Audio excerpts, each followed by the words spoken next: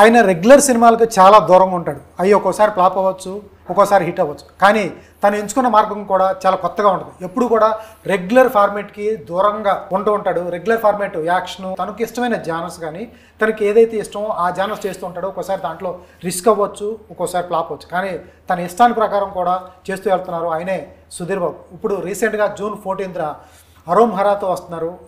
సినిమాలో అయితే action scenes అయితే చాలా బాగున్నాయి. డిఫరెంట్ క్యారెక్టర్తో వస్తున్నారు. ఇప్పుడు వరకు తెలుగు స్క్రీన్ మీద కానీ ఇండియన్ స్క్రీన్ మీద కానీ అటువంటి రోల్ అయితే ఎవరూ చేయలేదని చెప్తున్నారు. హాయ్ సార్, ఎలా ఉన్నారు? బాగున్నాను. అంటే అటువంటి రోల్ ఎవరు చేయలేదని కదా, అట్లాంటి బ్యాక్ డ్రాప్తో ఏ సినిమా రాలేదు. రోల్ కూడా చేయలేదేమో సార్. ఆ రోల్ అంటే మేకింగ్ ఎవరు చేయలేదు. అదే దట్స్ వాట్ రోల్. ఓకే, ఆ సెన్స్లోనే okay, back drop and the role. Sir, starting SMS దగ్గర నుంచి ఏమాయ చేసే దగ్గర నుంచి చూసుకుంటే ఒక్క సినిమాకి సుధీర్ బాబు చేసే పొంతన ఉండదు.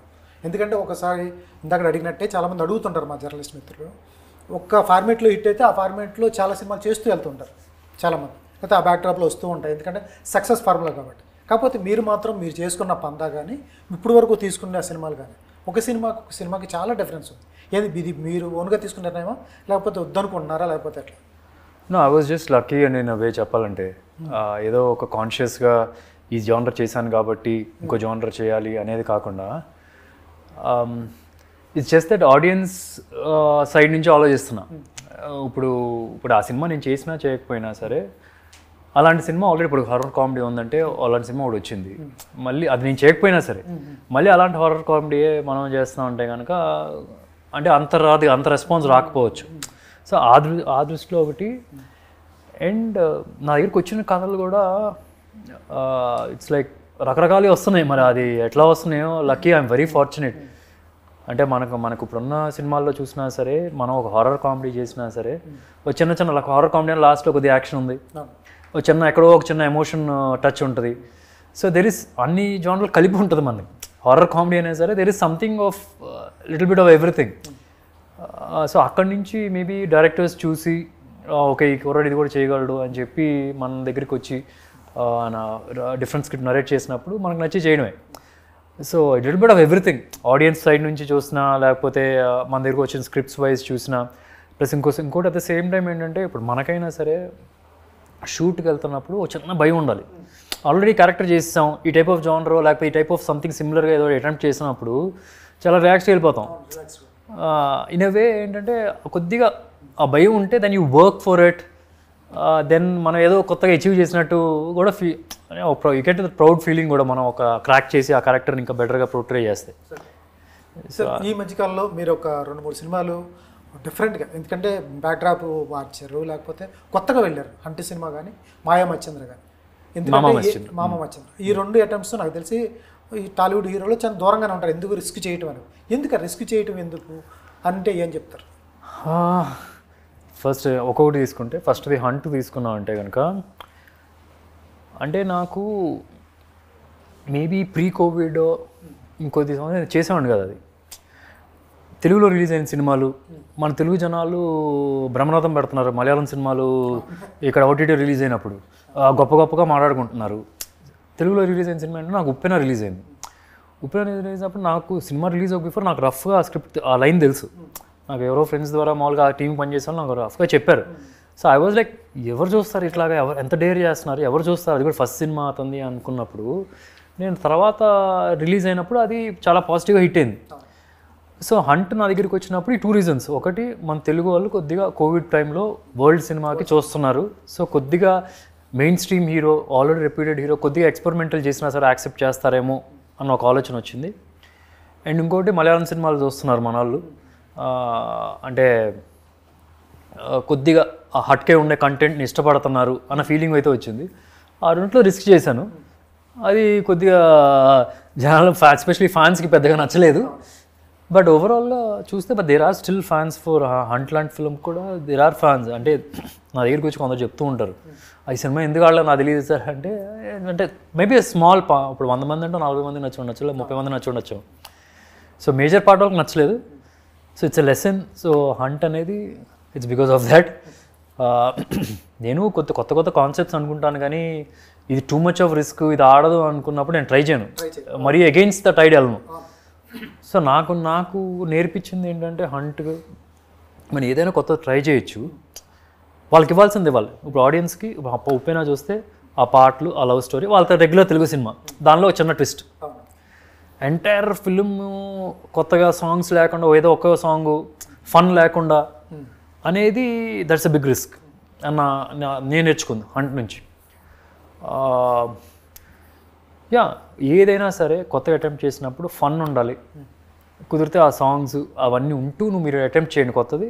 ఐ థింక్ మన Telugu audience are ready to that. All of a sudden మొత్తం జింగ్ బ్యాంగ్ చేసేసి మొత్తం కొత్తగా చేస్తే మాత్రం ఇట్స్ రిస్క్. అండ్ అది కూడా నోటీస్. మామ Mascheendra I think it's a very good on paper, it's a very good film. ఎక్కడో వి డిడ్ంట్ జెల్, ఒక టీమ్గా నేను కానీ ప్రొడ్యూసర్ కానీ డైరెక్టర్ కానీ వి didn't gel properly. Not that they are bad, వాళ్ళు మంచి మంచి సినిమాలు చేశారు, మంచి రైటర్ తను. ఎక్కడో we have that disconnect. So maybe paper మీద ఉన్నది పేపర్ మీద కూడా కొద్దిగా కరెక్ట్ చేయాలి యాక్చువల్లీ. ఆ ట్విస్ట్లు టర్న్స్ సమ్వేర్ మేకింగ్లో ఫెయిల్ అయ్యాం. అది ఇంకోసారి ట్రై చేస్తాను. ఆ ట్విస్టులు తగ్గించి మేకప్ ఇది కొద్దిగా ఇంకా న్యాచురల్గా చేసి making wise strong technical వాల్యూస్తో present చేసి that still is a concept. అది ఫ్రెష్గా ఉండేది. ద కోర్ కాన్సెప్ట్ ఏంటంటే లావు సన్న ఇద్దరు ఉన్నారు, ఇద్దరు కాదు ఒకడే, కోర్ కాన్సెప్ట్ ఉంది. అది ఇంకొద్దిగా బాగా వెళ్ళాల్సింది. సార్ ఫస్ట్ దగ్గర నుంచి కూడా ఎట్లయితే మీరు కొత్త కాన్సెప్ట్లు ఎలా తీసుకుంటున్నారో షార్ట్ ఫిల్మ్ చేసిన డైరెక్టర్స్ కూడా అవకాశం ఇస్తారు. శ్రీరామాదిత్య, భలే మంచి రోజు, తర్వాత ఇతను కూడా షహరీ చేసే ముందు షార్ట్ ఫిల్మ్స్ చేశాడు. ఈయన కూడా నందోచుకుంది బట్టే కూడా ఆ డైరెక్టర్ కూడా నా ప్రొడక్షన్లో షార్ట్ ఫిల్మే చేశాడు. ఏంటి సార్ అంత ధైర్యం ఎట్లా? ఎందుకంటే షార్ట్ ఫిల్మ్ చేయడం వేరు, ఫీచర్ ఫిల్మ్ చేయడం వేరు. వాళ్ళు చిన్న షార్ట్ ఫిల్మ్ చేసి సక్సెస్ అవుతారు. ఎంత ధైర్యం ఎక్కడి నుంచి ఉంటుంది? ఎందుకంటే ఫీచర్ ఫిల్మ్ అంటే చాలామంది ఫ్యూచర్ ఉంటుంది, మీ ఇమేజ్ ఉంటుంది. అంటే ఇనీషియల్ డేస్లో I didn't have choice, I wasn't getting పెద్ద డైరెక్టర్. ఇప్పుడు కొద్దిగా వస్తున్నారు. సో తప్పక స్టార్ట్ చేశాను ఫ్రాంక్గా చెప్పాలంటే. అంటే నా ఫస్ట్ ఫిల్మ్ చూసిన ఒక సినిమా అది కూడా రీమేక్ చేసిన డైరెక్టర్, సెకండ్ సినిమా చూస్తే ఒక సినిమా డైరెక్ట్ చేసిన, ఫ్రాంక్గా చెప్పాలంటే వేరే ఆయన పేరు పడింది. ఆయన కూడా కొద్దిగా ఉంది, మన డిఓపి ప్రభాకర్ గారు. అండ్ మారుతి గారు చూసుకున్నా సరే సపోర్ట్గా డైరెక్టర్ సూపర్విజన్ ఆయన అయినా సరే, he only did one film. ఓవరాల్గా ఆ పీరియడ్లో చూస్తే కనుక నాకు I wasn't getting that big directors. So choice లేక స్టార్ట్ చేసింది. బట్ నాకు ఈ జర్నీలో అర్థమైంది, అంటే కొత్త వాళ్ళతో చేస్తే వచ్చే హ్యాపీనెస్ వేరే ఎవరితో రాదు ఫ్రాంక్గా. అంటే మనల్ని ఒక వేరే దృష్టిలో మనకు ఆల్రెడీ పరిచయం ఉన్నాడు అనుకోండి, we take it for easy. ఇప్పుడు ఒక ఎక్స్పీరియన్స్ డైరెక్టర్ ఉన్నంటే ఆయన తెలిసి ఇలాగే చేస్తాడు. సో ఆయన మనం వేరే కొత్తగా చూడ్డు, ఆయన చేసే రకాల్లోనే మనం కూడా పెట్టడానికి తీస్తారు. కొత్తగా వచ్చే వాళ్ళు మాత్రం they will come with very new perspective and we will look very different. Risk అయితే ఉంది, మీరు చెప్పినట్టు రిస్క్ ఉంది. But at the same time వాళ్ళు తీసుకొచ్చే ఎనర్జీ టు ద సెట్ కానీ ఇట్స్ టోటలీ డిఫరెంట్. అండ్ అన్నింటికన్నా ఇంపార్టెంట్ నేను కృష్ణ గారి దగ్గర నుంచి తెలుసుకుంది. కృష్ణ గారు 300 పైన సినిమాలు చేశారు.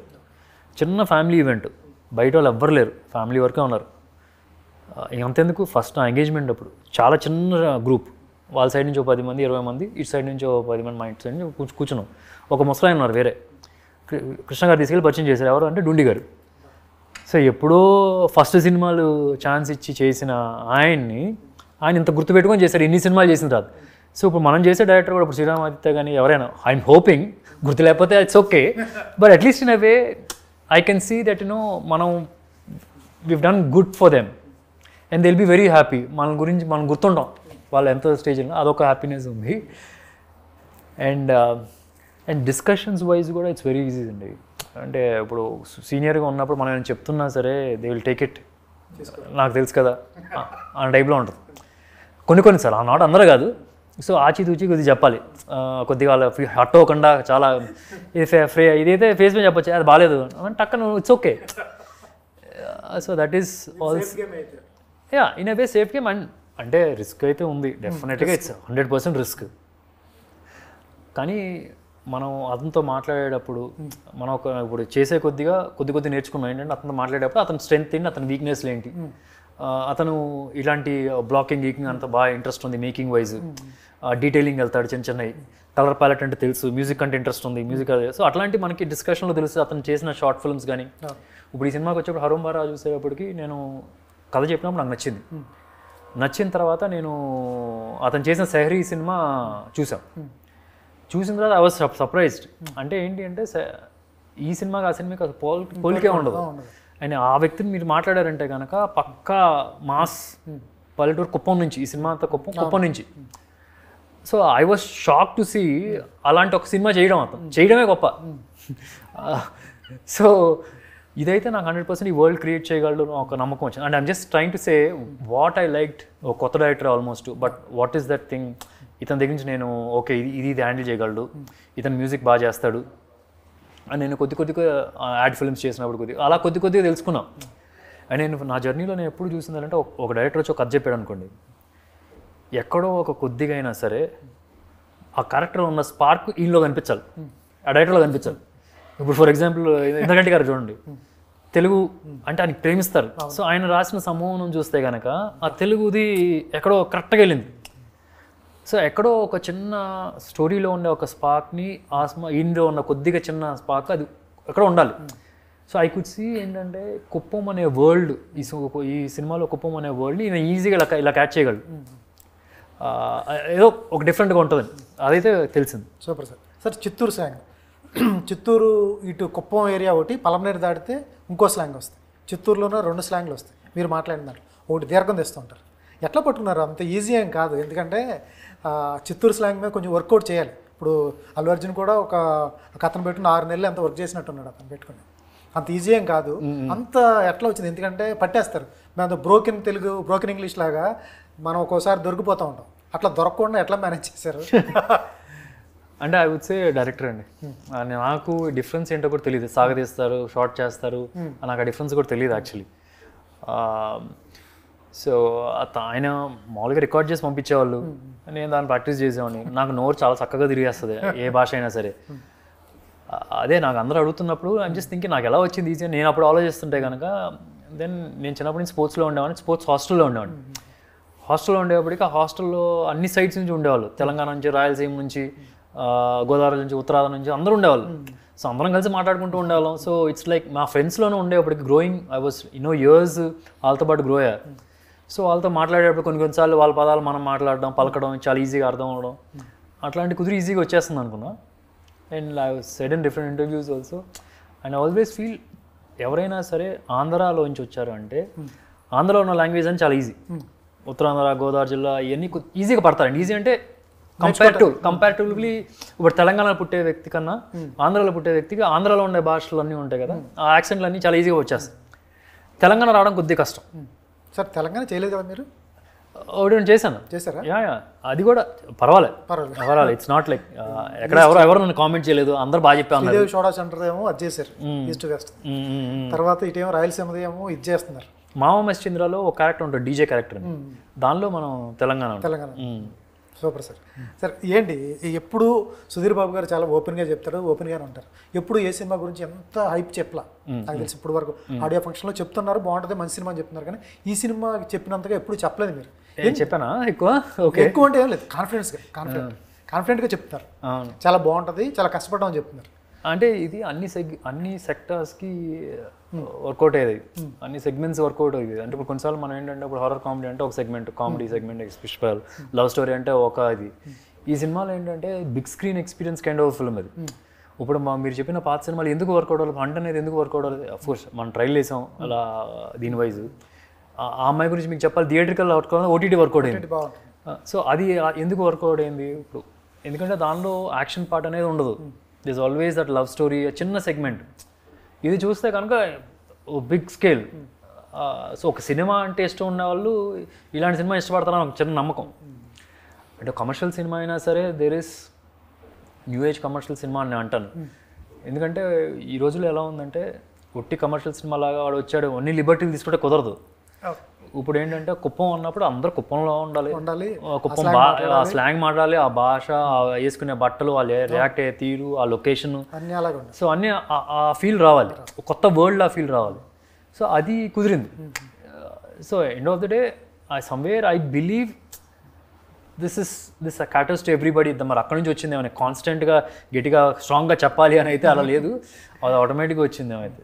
సార్ ఏంటి మీకు ఇంద్రగడ్డి గారికి అక్కడ అంత బాండింగ్ ఎలా ఏర్పడింది సార్?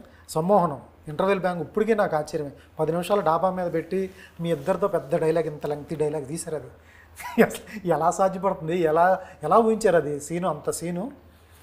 మ్యాక్సిమం సీన్ చూస్తే ఇదేంటి ఎలా ఉంది, 10 నిమిషాలు హీరో హీరోయిన్ మాట్లాడుకుంటారు, ఎలా చూస్తారు అనిపించలేదా? మన ఇండియన్ ఇండస్ట్రీలో ఎవరైనా సరే గట్స్ కూడా ఉండవు ఆ సీన్ అలా పెట్టడానికి, ఎక్సెప్ట్ ఎందుకంటే గారు 8 నిమిషాలు 9 నిమిషాలు ఒక సీన్ మాట్లాడుకుంటూ ఉంటారు టెరెస్ మీద అనేది. అంటే ఐ ఆల్వేస్ బిలీవ్డ్ హిమ్. ఫ్రాంక్గా ఏంటంటే ఎనీ యాక్టర్ అయినా సరే ఎక్కడో చోట వాళ్ళు చేసే క్యారెక్టర్ని ఒక నమ్మాలి. ఎందుకంటే అది ఎలా టర్న్ అవుతుంది. ఇప్పుడు ఇట్స్ ఆల్మోస్ట్ లైక్ ఇప్పుడు మనం ఒక ఇత్తనం నాట్యం, రేపు అది చెట్టు అవుద్దో లేదో తెలియదు, ఆ హోప్తోనే వెళ్ళాలి. సో ఒక చిన్న నమ్మకంతో వెళ్ళాలి ఎప్పుడైనా సరే, అది దట్స్ ద అప్రోచ్. కానీ నాకు చెప్పే తీరులో, ఆయన ఇచ్చే జస్టిఫికేషన్లో నాకు ఆ చెట్టు కనిపిస్తుంది ఆడ, ఇది 100% ఇది కొడతామని. So I just surrender to him. మనం ఒక వ్యక్తిని బాగా నమ్మామంటే, ఇప్పుడు ఇంటర్వెల్ సీన్ ఉంది, ఇంటర్వెల్ సీన్ మీరు చెప్తున్నారు, లాట్ ఆఫ్ పీపుల్ సెడ్ ఏం లేదు, ఏంటంటే అమ్మాయి నేను ప్రపోజ్ చేస్తాను, అమ్మాయి రిజెక్ట్ అంటారు, అంతే సీను. కానీ అది ఎలా కనెక్ట్ అయింది అసలు? ఇంటర్వెల్ బ్యాంక్ అలాంటి సీన్ ఎవరు సరిపోద్ది? అది ఎవరో పెట్టరు సార్, అది పెట్టరు. అంటే బేసికలీ ఏంటంటే he gave me that minute thing. ఒక క్యారెక్టర్ నాకు ఇచ్చేటప్పుడు he gave me that very small minute thing. ఏంటంటే ఇతను వ్యక్తి ఎవరికి వెళ్ళి ప్రపోజ్ ఇష్టం లేని ఫీల్డ్లో ఉన్న అమ్మాయిని వీడి మనసు కరెక్ట్గా సంపూర్ణ వెళ్ళి చెప్తాడు. ఆయన అమ్మాయి రిజెక్ట్ చేసేప్పటికి ఆడి రిజెక్ట్ చేసినందుకు కాదు బాధ, వాడిది మెయిన్గా ఎక్కడ బాధ అంటే ఇంత తప్పేలా చేశాను నేను. సో దట్ ఈస్ వాట్, అది చిన్న మైన్యూట్ అండర్ ది, అంటే ఇప్పుడు డైలాగ్స్ కింద what is the under the dialogue అని అంటారు, ఏమంటారు అని, okay what ever, behind between the lines అంటారు. So what is that thing అనేది చాలా ఇంపార్టెంట్. అది నాకు ఆయన ఇచ్చిన ఫీడ్లో అది కుదిరింది. When ever I don't say I don't want to say the bad directors, but ప్రతి ఒక్కడు గుడ్ యాక్టర్ అండి. మనిషి అనేవాడు మంచి యాక్టరే. వాడికి ఇంట్రెస్ట్ ఉంది యాక్టింగ్ అని అంటే మాత్రం వాడు మంచి actor 100%. It's all about the feed you give, the time you spend with the director, the time you spend with the script, the time you spend with the character you are going to do. ఇవి మనం చేయగలిగితే కనుక everybody is good actor. Super sir. ప్రతి మనిషిలో ఒక actor, ప్రతి మనిషి he can perform. వాడికి సినిమా అంటే ఇంట్రెస్ట్ ఉందంటే, యాక్టింగ్ ఇంట్రెస్ట్ ఉందంటే అసలు తప్పే లేదు. వాడు బాగా చేయలేదంటే మాత్రం 90% he's not given right feed. Super sir. Sir ఏంటి మీ అబ్బాయి మీరు ఒకేసారి వెళ్తారా జిమ్కి? ఒకే జిమ్కి వెళ్తారా? ఇద్దరం కలిసే చేస్తారా? ముగ్గురం. మీ వాడు పెద్దవాడు వర్కౌట్స్ చూసాం సార్, బో చూసి ఎంత బాధపడుతున్నాడు సార్. ఏంటి సార్ ఎట్లా ఇప్పటి నుంచి ఏంటి సార్ అంత ట్రైన్ అప్పిస్తున్నారు? అంత మీరు చేస్తారు, మీరు ఇద్దరు వెళ్తుంటే అన్నదమ్ముల్లాగా ఉంటారు మీ ఇద్దరు. అంటే ఇంట్లోనే పైన చేస్తాం, కొన్ని పార్ట్స్ ఆఫ్ ఫిట్నెస్ వరకు మేము ఇద్దరం కలిసి చేస్తాం. అంటే నేనేది వాడిని పుష్ చేసింది లేదు, వాడికి ఇంట్రెస్ట్ వచ్చింది చూసి. మనం అలా చేస్తూ ఉన్నప్పుడు ఇప్పుడు మీరు ఉంటారు, లేకపోతే ఎవరో ఉంటారు, they will appreciate my thing, ఇంత డిసిప్లిన్, ఇంత ఫిజిక్ ఎవరు లేదంటే వాడు ఎక్సైట్ అవుతున్నాడు. సో ఇట్స్ నాట్ లైక్ నేనేదో మనం గుర్రాన్ని నీళ్ళ దాకా తీసుకెళ్ళి తాగించలేము. ఎండ్ ఆఫ్ ది డే ఎక్కడో వాడికి నచ్చింది, మనం ఎంత పొద్దున్న లేపినా సరే ఎండ్ ఆఫ్ ది డే వాడు అలా వచ్చి కరెక్ట్గా అలా పుష్ చేసి డైట్ ఫాలో అయ్యి అలా చేయడం అనేది I think it's come observing. నన్ను కానీ లేకపోతే నా గురించి అందరు మాట్లాడేది కానీ, నా సినిమాలు కానీ, so various things and could be in certain things. మహేష్ని కూడా ఇన్ ఎ వే. ఆయన రీలోడ్ ఒక ఇన్స్టా రీలోడ్ పెట్టారు, బాగా మామూలు వైరల్ అవ్వలేదు కదా? ఏది పెట్టినా వైరల్ అవుతుంది మరి. నడుస్తున్న సేమ్ మహేష్ బాబు గారు లాగా. అసలు అతను పెట్టింది కాదు అది యాక్చువల్లీ ఫస్ట్ టైం మోసగాడు రిలీజ్. మహేష్ కుదరట్లేదు రావడానికి, అది అండ్ మనకి ఇన్ఫర్మేషన్ ఇచ్చి మనల్ని వెళ్ళమన్నారు. సో నేను పిల్లల్ని తీసుకొని వెళ్ళాను. సో అప్పటి నుంచి ఆ టైప్ వచ్చింది. జనాలు గుంటూరు కారంలో ఆయన వాకింగ్ తీసి, ఇక్కడ మా బాబు వాకింగ్ తీసి రెండు కలిపి ఇలా వేసారు. ఫ్రాంక్గా చెప్తున్నాను, అప్పటి వరకు మేము అసలు చరిత్కి మహేష్ పోలికలు ఉన్నాయి కానీ మహేష్ మేనరిజం అసలు ఎవ్వడం పట్టలేదు. It was surprise for us. And అప్పటి నుంచి మేము నోటీస్ చేస్తున్నాం కొద్దిగా, అవును కొద్దిగా కలుస్తున్నాయి అని చెప్పి, అంతేగాని ఇన్ఫ్యాక్ట్ మేము అసలు ఫ్యామిలీలో ఎవరు ఇంకా నాలా ఉంటానని చెప్పి అంటారే కానీ నాలా నవ్వుతాను నాలా ఉంటాడని చెప్పి అంటుంటారు అతన్ని.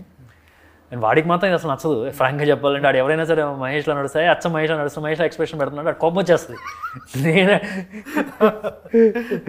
ఆడికి అంటాడు ఎక్కడో ఒకసారి కొద్దిగా జీన్స్ ఉంటాయి కదా, ఆ జీన్స్ నుంచి అలా వచ్చేసింది. In away I would say that he's fortunate. చిన్న అబ్బాయికి ఏమో కృష్ణ గారు జిరాక్స్ ఉంటాడు, పెద్ద అబ్బాయి మహేష్ ఉన్నాడు, ఇద్దరిలో కొద్దిగా మాత్రమే ఉన్నాను. Super sir. సార్ మీకు బెస్ట్ క్రిటిక్ ఎవరు ఇంట్లోనా? ఒకప్పుడు అయితే వైఫ్, ఇప్పుడు వీడు మొదలయ్యాడు పెద్దడు. ఏమన్నాడు సార్? బాగా నచ్చిన సినిమా ఏదే, నచ్చని సినిమా అండి మీ వాడికి? వాడికి అన్ని సినిమాలు నచ్చాయని చెప్తాడు కానీ the way he says I can make out okay ఇంకైనా చేయాలి అని. వాడికి ఈ సినిమా వాడు అసలు చచ్చిపోతున్నాడు ఎప్పుడు వస్తుందని. నాకన్నా అనౌన్స్ చేసిన దగ్గర నుంచి రఫ్గా ఇలా ఒక లైను ఇలా అని చెప్పినప్పటి నుంచి అప్పటి నుంచి హీ వాజ్ లైక్, ఏదైనా జనరల్గా ఎడిట్ నుంచి కానీ ఏదైనా సాంగ్ వచ్చినా సరే బిఫోర్ ద రిలీజ్ నేను చెక్ చేస్తున్నప్పుడు ఇంట్లో కానీ ఏదైనా వాడు నాకు చూపించు నా ఫోన్ తీసి చూస్తూ ఉంటాడు, ఏదైనా ఏదైనా చూపించని. ఈ సినిమా నేను చూడండి థియేటర్లో చూస్తూ ఉంటాడు. అంటే హీస్ బట్ వాడు ఆపుకోలేకపోతున్నాడు, చాలాసార్లు అడుగుతూ ఉంటాడు. అంటే he's looking forward for this film like a fan. Okay, super sir. ఇప్పుడు లొకేషన్కి వస్తుంటాడు సార్ మీ వాడు?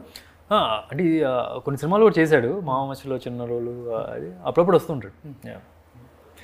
ఇంకేంటి సార్ ఈ సినిమా గురించి లుక్ మొత్తం చాలా డిఫరెంట్గా ఉంది బిఎడ్తో, కానీ ఈ లుక్ ఈ చూసింది చాలా పాజిటివ్ మీద, చాలా మొత్తం మాసి లుక్కేనా? చిత్తూరు స్లాంగ్తో పాటు లుక్, లుంగి కట్టే వ్యవహారాలు ఏమైనా ఉంటాయి సార్? ఉంటాయి. అంటే క్యారెక్టర్ గ్రో అయ్యే కొద్దీ అన్నీ మారుతూ ఉంటాయి స్లైట్గా. అంటే కరెక్ట్ గ్రోత్ కూడా చూపించాలి కాబట్టి వాళ్ళ లుక్ కొద్దిగా స్వాగ్ వస్తుంది స్లోగా. అంటే ఒక రూరల్గా మామూలుగా పనిచేసి ఒక డబ్బు వచ్చిన తర్వాత కొద్ది చిన్న స్వాగ్ వస్తుంది చూసారు, చిన్న గేర స్వాగ్, ఆ స్వాగ్ వస్తుంది. At the same time everything moves. అంటే ఇప్పుడు యాక్షన్ సీక్వెన్సెస్ అయినా కానీ ఇప్పుడు స్టోరీలో చూసామంటే ఫస్ట్ యాక్షన్స్ 20 మంది 30 మంది ఉండొచ్చు, 40 మంది 50 మంది ఉండొచ్చు, 100 200 1000 200 అట్లా వెళ్తుంది. As the character is growing, వీడి బాడీ లాంగ్వేజ్ ఎలా మారుతుందో ఒక స్వాగ్ వస్తుందో everything will be changing. Sir నేను ఎక్కడ ఉన్నాను, క్లైమాక్స్లో 1000 మంది పైన పెట్టినట్టు అన్నారు, ఎంతవరకు కరెక్ట్ సార్? అవసరమా నిజంగా క్లైమాక్స్? 1500 ఏంటి సార్ అంతమంది అవసరం క్లైమాక్స్కి? ఇప్పుడు మీరే చెప్తాను, నేను చెప్తాను. ఇప్పుడు వీడు గన్నులు తయారు చేస్తాడు, గన్నులే కాకుండా మిజైల్స్, ల్యాండ్ మైన్స్, రాకెట్ లాంచర్లు ఉంటాయి. అప్పుడు ఎలా ఉంటాయి ఫైట్లు? అరేంజ్ ఉండాలి కదా. సో అది బేసికలీ ఏంటంటే when the enemies are so big and he's got his weapon like this, so obviously it will be there. ఏంటి ఉడిపిలో కూడా రిస్ట్రిక్టెడ్ ఏరియాస్లో హెవీ రేంజ్ టైంలో కూడా చేశారని తెలిసింది. అవును. ఏంటి సార్ అంత అవసరమా సినిమాకి? అది ఇంకా అది స్నో ఎండ్ అండి. ఎంత ఇష్టం ఆ సినిమా అంటే చెప్పచ్చు, కానీ అవసరమా అంటే మరి సినిమా అంటే అందరికి ఇష్టం, నాలాగే అందరు పిచ్చోళ్ళు అక్కడ. సినిమా అంటే పిచ్చోళ్ళు, they just want that one shot. అంత దూరం వెళ్ళాం అసలు. ఇప్పుడు మనకు ఫర్ ఎగ్జాంపుల్ బైట్ షాట్ పెట్టాం అనుకోండి, వర్షం నింపాలంటే ఎలా నింపుతాం? వర్షం పడుతుంది, రిస్క్ తీసుకునే చేసేద్దాం అని అనుకున్నాం. అంటే ఇప్పుడు వైట్ షాట్ పెడితే మొత్తం నింపలేం, ఫోర్గ్రౌండ్ వరకే నింపగలం పైపులు పెట్టి, వర్షం లేకపోతే. ఇప్పుడు వర్షం ఉన్నప్పుడు then you can just go wide, full wide పెట్టుకోవచ్చు అవన్నీ కూడా. We wanted to take that risk. Sir మీకు ఇంత టెక్నికల్ నాలెడ్జ్ ఉన్నప్పుడు డైరెక్టర్ కొంచెం రిస్కే, వైడ్లు, ఫ్రేమ్లు, లెన్స్లు ఇవన్నీ చెప్తుంటే డైరెక్టర్ లెన్స్లు నేను చెప్పను. అంటే నేను అట్లా ఏం లేదండి, 100% నేను మాట్లాడతాను. ఇప్పుడు విత్ ద ఎక్స్పీరియన్స్ మాట్లాడాలి మనం ఐ కాంట్రిబ్యూట్. బట్ ఈ రోజు వరకు నేను చేసిన ఏ సినిమా అయినా సరే ఇదే చెయ్యి, ఇదే బ్లాక్ కరెక్ట్, ఇలా తీస్తేనే కరెక్ట్ అని ఏ రోజు లేదు. ఇప్పుడు దాకా ఒక్క సీన్ కూడా, ఒక్క షాట్ కూడా. So it's end of the day cinema is a collaborative effect, collaborative industry. అంటే ఇప్పుడు జస్ట్ నేనే కాదు, అండ్ ఐ హావ్ నోటీస్డ్ ఏంటంటే if the director is welcoming and you'll get a great product. You think Rajamouli గారు without listening to anybody is making Baahubali లేదా? End of the day he takes a final call, but he here's everybody. ఇప్పుడు ఇంద్రగంటి గారు ఇంత మంచి cinema సమూహం చేయడానికి ఏంటి కారణం అంటే he knows his craft so well. ఆయన ధైర్యంగా ఇలా కూర్చుంటాడు, క్వశ్చన్ అయ్యి నేను ఆన్సర్ చెప్తాను, అది కరెక్టా కదా, కరెక్ట్ అయితే నేను మార్చుకుంటాను. సో వాళ్ళ క్రాఫ్ట్ మీద వాళ్ళకి నమ్మకం ఉన్నప్పుడు క్వశ్చన్స్ వస్తున్నా సరే they will think and they will give you the right answer. Super. So అది ఇంపార్టెంట్ అని నా ఫీల్. సార్ ఈ మధ్యకాలంలో ప్రొడక్షన్ స్టార్ట్ చేశారు, మళ్ళీ ఎందుకు తను కంటిన్యూ చేయాలి? అంటే చేస్తానండి, కంటిన్యూ చేస్తాను. బట్ వాట్స్ హ్యాపెనింగ్ ఇస్ మా దగ్గరికి వచ్చే ఒక కాన్సెప్ట్ ఉన్నప్పుడు there are people coming with production houses also. And in a way also ఏంటంటే if no body is ready to produce then I'll produce.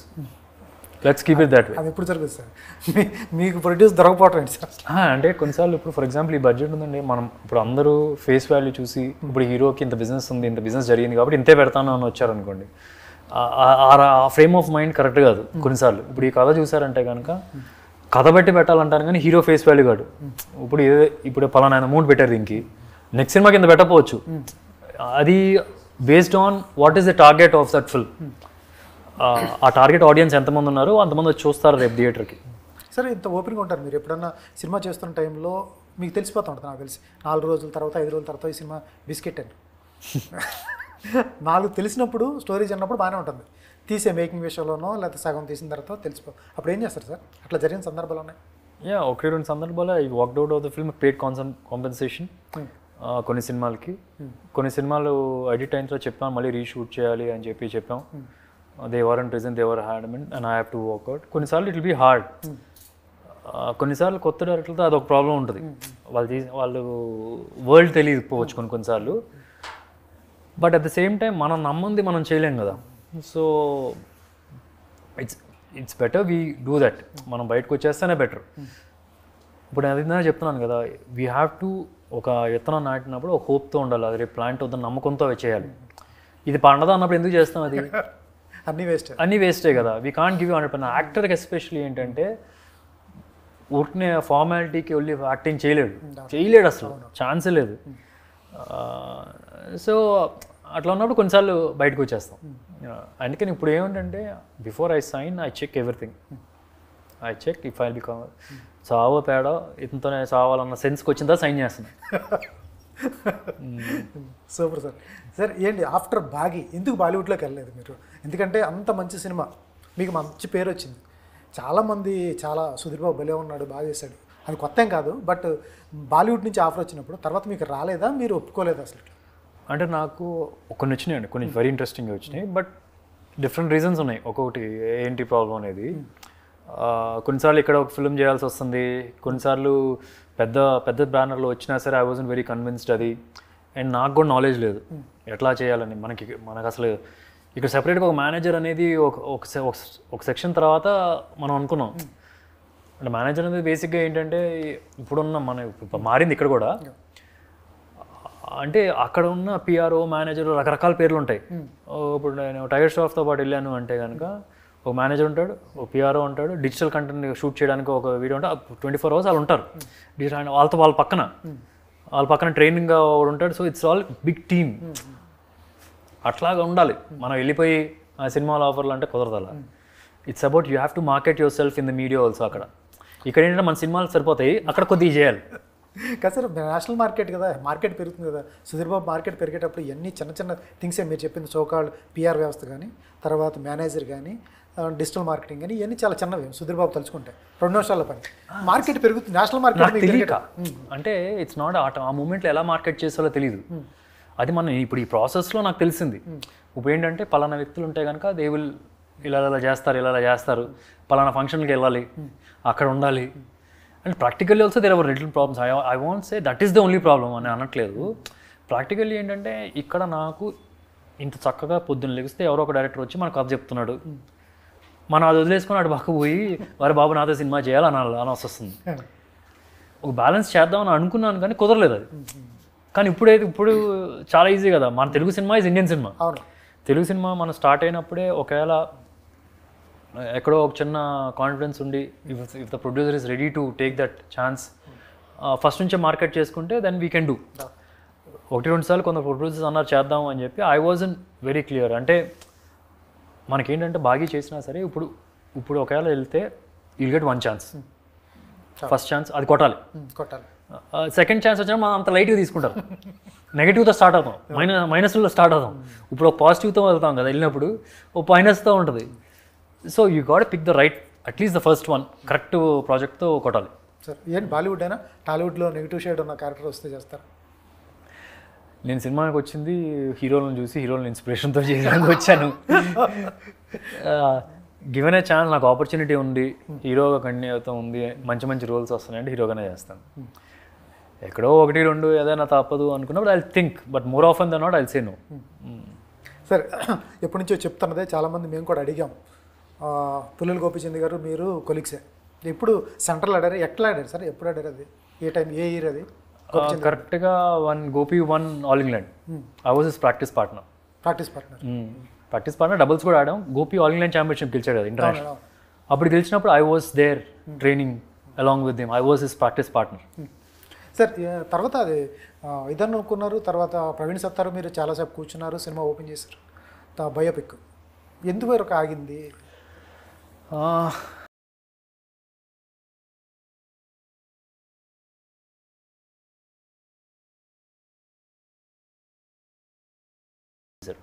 They had the right అయింది.